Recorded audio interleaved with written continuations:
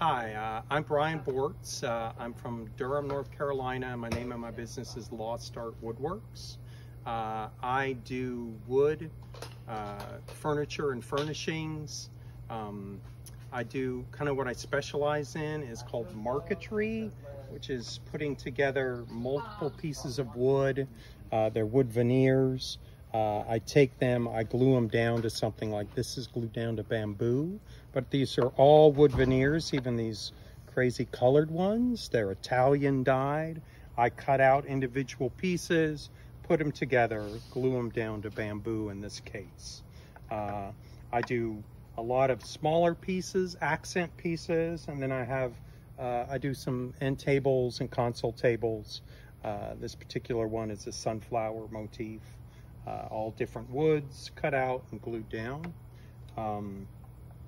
That's, I do a really nice finishing. I really concentrate on good finishing. I polish everything to make it feel good. Furniture should look good as well as feel good, so that's important to me.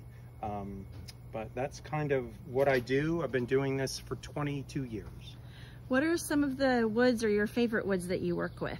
Wow, so I use so many different woods, and I really like the colored, these kind of dyed with crazy patterns. I really only found them about 7 years ago.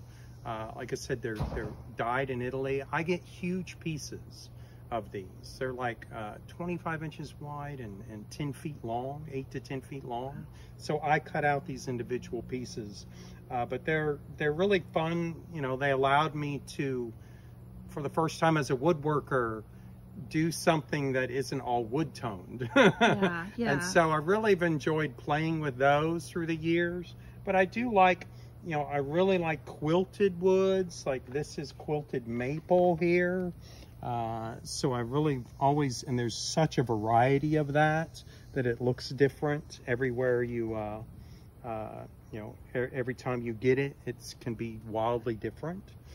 So there's always one of my favorites. I do like traditional, like cherry is a favorite wood of mine to work with.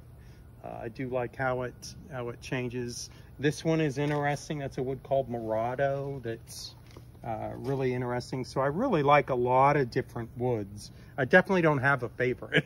Okay. Well, thank you so much. Brian just brought in a lot of pieces today, and we're looking forward to sharing those with you. Well, thank you. Thank you, Brian. Bye-bye.